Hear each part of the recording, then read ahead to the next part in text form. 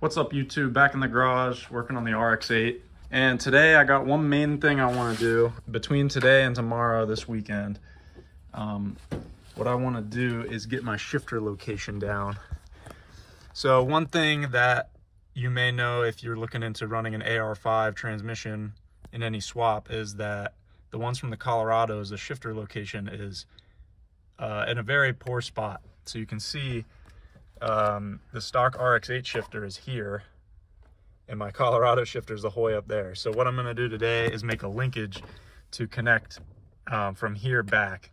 And what I could have done is, and this would be the incorrect way, I could just weld a right angle on that shifter, bring it the whole way back here, and then weld another right angle up and just have one solid piece. The only thing is then whenever you're shifting, you get weird translation between here and here. You could imagine whenever you shift forward, your linkage is going to go like this, and then whenever you shift backward, your linkage is going to go like this, and you're going to get some weird angles while you're shifting. I don't necessarily know if it's bad for the transmission, but it just might be hard to get in gears sometimes. It might feel weird. It might not feel totally natural. So what I'm going to do is make a linkage that can pivot at each end here, but it'll follow side to side, and it'll also follow forward and backwards without creating any weird angles. So here's what I have. This is a Mustang shifter, I think from like an 87 to an 04 or something like that. This is just a short shifter, a cheap one from eBay. You could get a lot better one.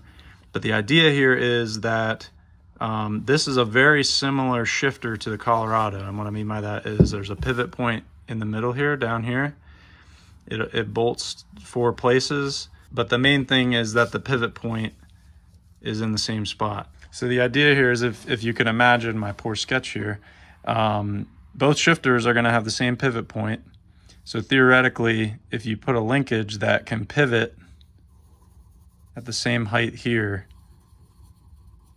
your angles and geometry should work out very well, that you get a very smooth shifter feel, and you'd have a solid linkage connecting the two, and this would get chopped off here. So that's the idea. This would be in the stock RX8 location with my Mustang shifter here. This would be my AR5 shifter connected to the transmission. All right, now the last thing, if you can imagine that this is the transmission, the shifter is the whole way up here.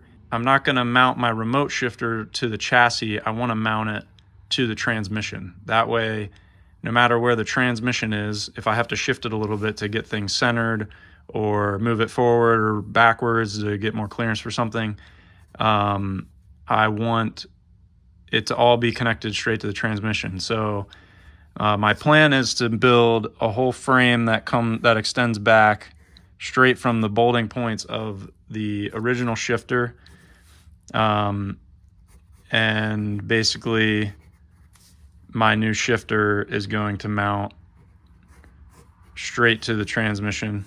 I'll just use material strong enough that I can just leave it cantilevered. It really should only have to be about maybe 5 to 6 inches here, but for the most part, I think I can make something sturdy enough.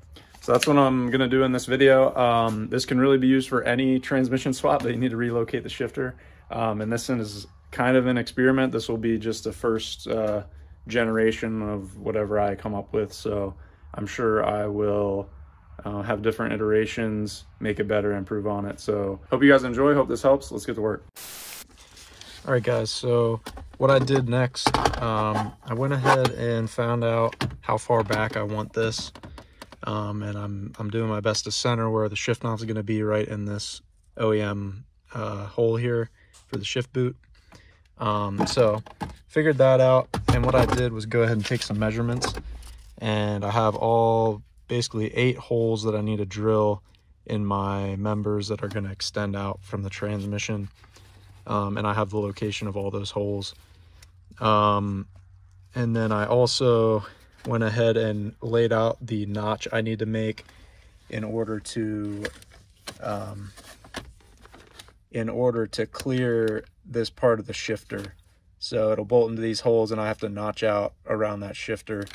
So I went ahead and kind of took some measurements for that, and found out what I needed.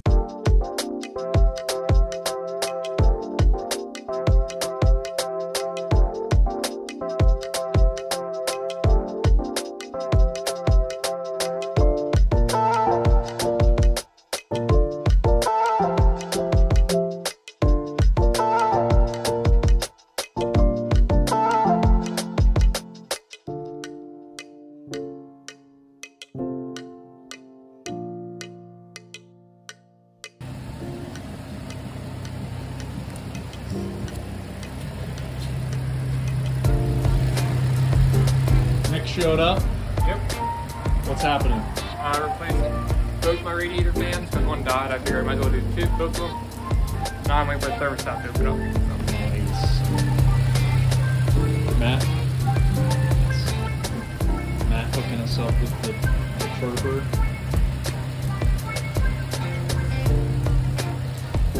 Good deal. So here's where I'm at with these mounts. So I have all my holes drilled and I officially have this bolted up. I have them loose, block nuts on the bottom. I have my markings to notch this out to clear the shifter on the actual AR5 itself. So I'll notch those out tomorrow and then these things will be ready to bolt in. And really, they're done. So once I notch those out, I'll be able to mount them up and make sure it's sturdy enough, which I'm using like this T-stock stuff, which should be pretty strong. Maybe I'll have to brace it in the middle or something. But I don't think I'll need to do that. So moving along, that'll be done tomorrow morning early. And then Nick, do you have anything else to do tomorrow before? Oh yeah, we're gonna align Nick's car before Sunday. He has another drift event. So since the last drift event, he got grippier front tires, front upper camber or upper control arms, front upper control arms for more camber. So he added more camber. He also cut his steering bump stops for more steering angle, and Put a big spacer on the front. put a big spacer on the front for the drift stance. Well, and Clearance. It's functional. But yeah, so this time around should be just that much better, and he can keep dialing it in each time he goes. Right. And it'll just be more fun every time. So I'm gonna get the DSLR out with the zoom lens, so I should get some better clips this time, as long as I can get a good spot to stand. But should be a good time. So next up on this thing, after I get the shifter done, I have a drive shaft order, so that's on the way. I think I probably mentioned that. But the next thing I need to do is drop the whole rear subframe. The differentials in this thing don't mount traditionally, so they actually have a power plant frame, which is over there. But now that I'm deleting that, and I have my own transmission mount, and I'll need my own diff mount, I need to mount the differential and make some custom mounts. And I also need to reinforce the rear subframe because they tend to just rip apart. So that'll be a whole project in itself.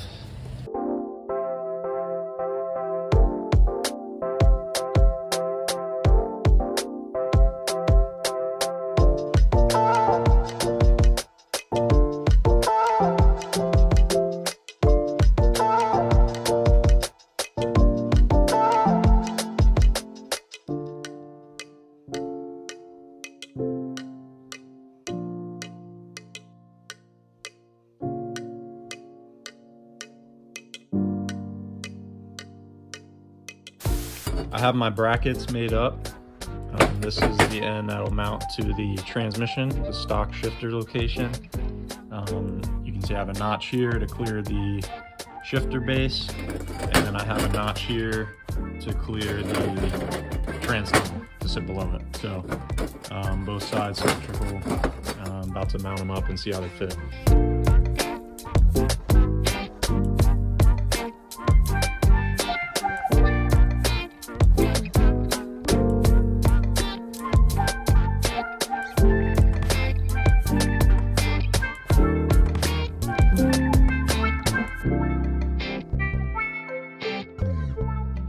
So I have it mounted in.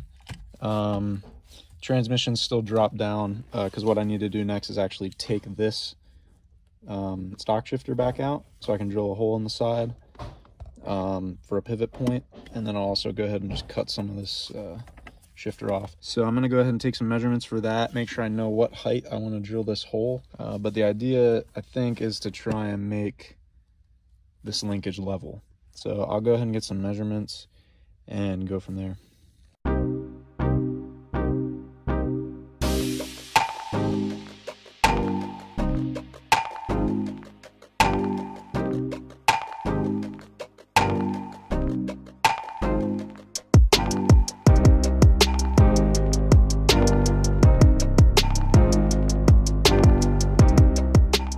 Have my linkage made roughly.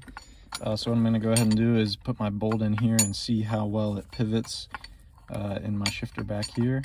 And then if it's looking good, I will go ahead and take this shifter out, drill a hole in it, and get another bolt for it.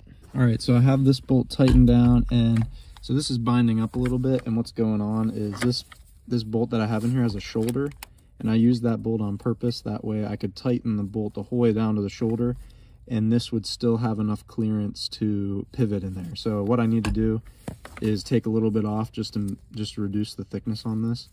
And then also one of the bolts from my actual shifter itself holding this aluminum piece on is actually, you can see it sticking out right there, the end of the bolt sticking out, and this is actually rubbing on it. So what I need to do is just shave that down flush with this shaft here. It's not bad though. All right guys, Nick's here. I'm here. Doing the final operation to the car before tomorrow. He's doing his last alignment. The fun stuff, huh? Nope. And over here I have V1 of my shifter relocation. I need to get it in the car and test it out, but for now it's starting to come together. I had to shave down my ends here so that they were skinny enough to still be loose on this shoulder here, even whenever the bolt was tightened down. And then same thing over here. And on this one, I actually had to bend the end of it slightly. See, it's bent to the left just a little bit.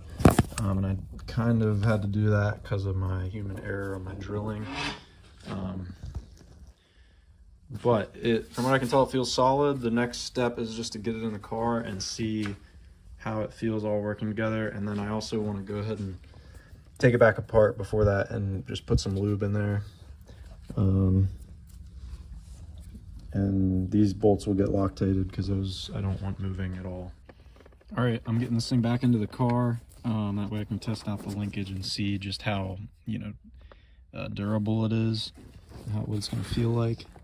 I'm going to use some dielectric grease to lube the pivot points.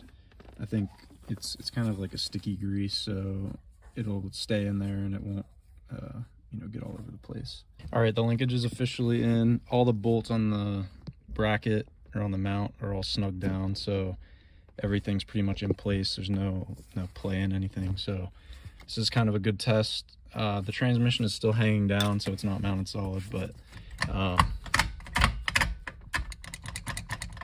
don't really feel any binding at all, which is good.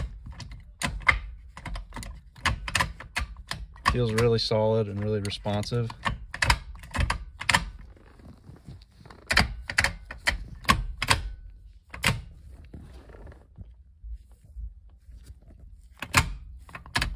I will say there's probably a little bit more play side to side between the two than what I'd like. You can see, maybe you can see, there's a little bit of play just because of the gap in there.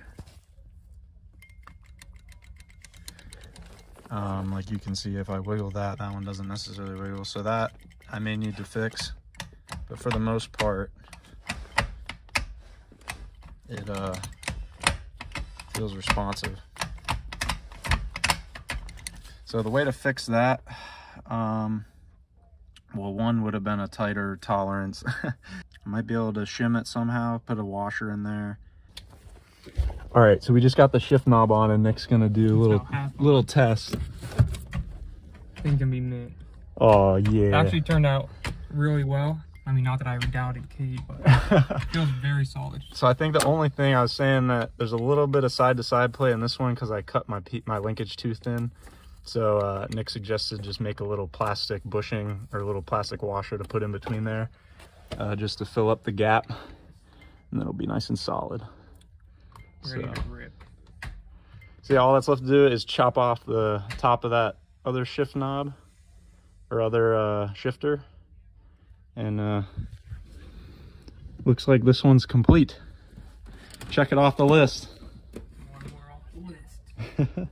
All right, so the remedy for the side-to-side play was a crush washer right in between the linkage and this shifter shaft here.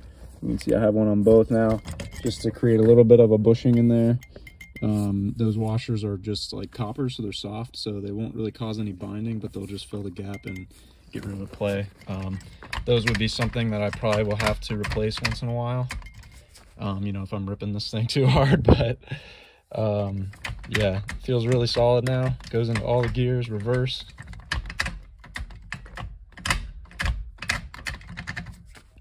Does what I want it to do, so I'd count that as a success.